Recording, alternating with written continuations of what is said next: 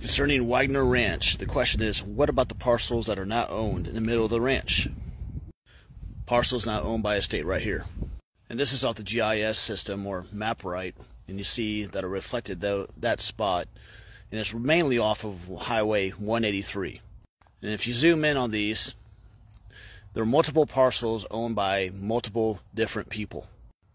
Now, typically what happens here, maybe Waggoner Ranch owned all this land at one time. They had siblings, and the siblings sold off their part, or cousins, or whatever.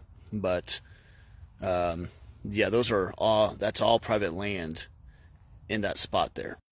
Again, there's multiple parcels and multiple owners, but it would be nice to own one of these properties in the middle of one of the largest ranches in the United States.